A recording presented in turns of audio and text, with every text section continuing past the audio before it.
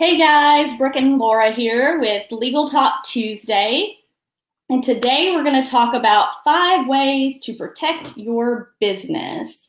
If you're a small business owner or if you are someone managing a business, these are great tips today to help you right now get started in protecting your name, protecting your brand, and also protecting all the things that your business encompasses.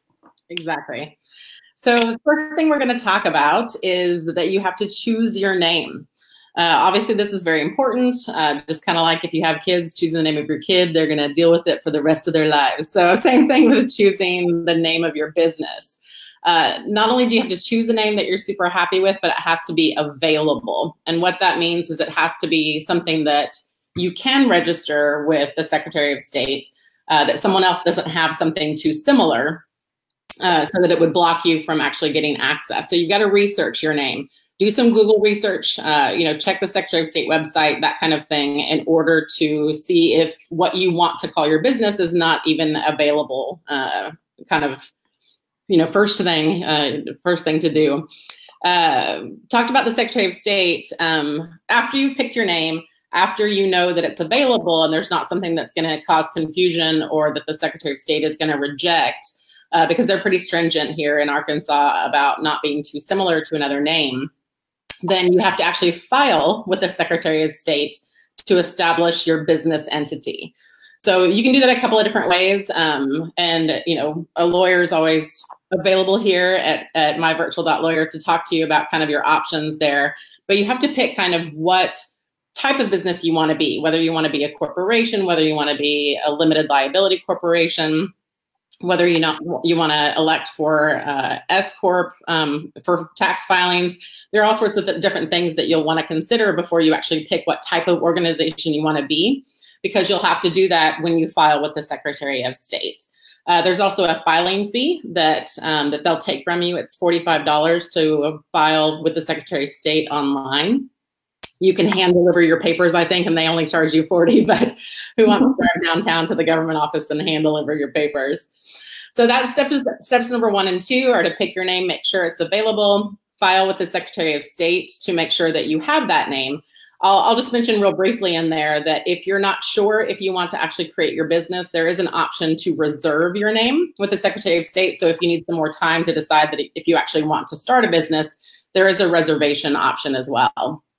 You can also go on the Secretary of State's website. I was just going to add in real quick. And there is a search tool in there. So like Laura said, you're going to want to search online to see if the name's available so you're not conflicting with anyone else out there. But also you can go in and search the Secretary of State's website before you actually go to file as well. Exactly. That's what any attorney is going to do as well. If you hire an attorney to help you, they're going to have to double check with the search functions inside the Secretary of State's website. So. Step number 3, and this is a very, very important one in today's day and age, 2019, social media is everything when it comes to advertising, marketing, things like that, to promote your business. So even maybe before you register with the Secretary of State, you want to grab up all your social media channels. So make sure that you get the names for everything. So your Facebook, your Twitter, your Instagram, LinkedIn, make sure that all of those names are available so that you can have that name or some variation of that name so that when you go to market your brand, then you actually have your page the way that you want it to, instead of you having to kind of come up with some weird thing in order to direct people there. Right. And people will grab them up if you don't. So, we've had that issue and we want our name, and if you don't get it, sometimes people will hold them hostage. So, so those are the first 3 things that you need to do to protect your business. The 4th thing that you can do to protect your business is you need to make sure that your internal documents are all in order. So if you have an LLC, for instance, then you're going to probably need an operating agreement if there are multiple members. It's always good practice to have it anyways in case you're audited or anything else. But your operating agreement is going to set out the structure and what happens in the event of termination, death, things like that, or if you want to bring members on later. So it's always a really good document to have regardless, but especially You definitely need to have it if you have more than one member. The same goes for a shareholder agreement in a corporation. It's a similar document. It's just what you get for a corporation. But there are other documents too that you're going to need. So if you routinely provide services, you are going to need contracts for certain things. So if you're a photographer, you're going to need a release. If you are, a website developer, you're going to need a contract with your client.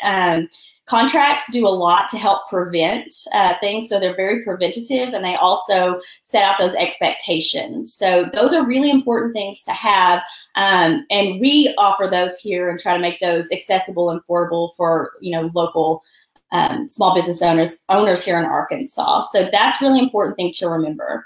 And the fifth thing you can do right now to protect yourself is to apply for a trademark. You can apply for a trademark in your state. You can also apply for a trademark federally. So there's two different trademarks you can get. You want to be able to do that so that way if anyone else tries to infringe on your name, you have that there in place. And especially if you're in a business that you want to expand nationally, you definitely want to look into getting a trademark. So, Laura, did you have anything else to add to that? Yeah, the only thing I'd add, just kind of going back a little bit to registering your business with the Secretary of State, I talked very briefly about, different types of ways that you can register: corporation, limited liability corporation, which is LLC, like Brooke just mentioned. If you're a nursing professional or, physical therapist, there are different, you have to be a professional entity, different things like that, that it does, help to talk to an attorney about. But you also want to think about your personal liability when you have a business. So again, think about that with the type of entity that you want to create. That's where those limited liability corporations and partnerships and things like that can be really handy, because if something happens, then your personal assets won't necessarily be subject to, somebody having a problem with your business. So those are good things that that an attorney, speaking with an attorney, can help you out with, so that you protect not only your business, but that you also protect your personal assets as well. That's the only thing I'd add. Thanks. What'd you say, Laura? I was just say anything else that you want to add in? No, I think that about covers it. We'll go into detail on some other business topics. We just kind of wanted to give you 5 things that you could look into doing right now and start doing to protect your business where you're at.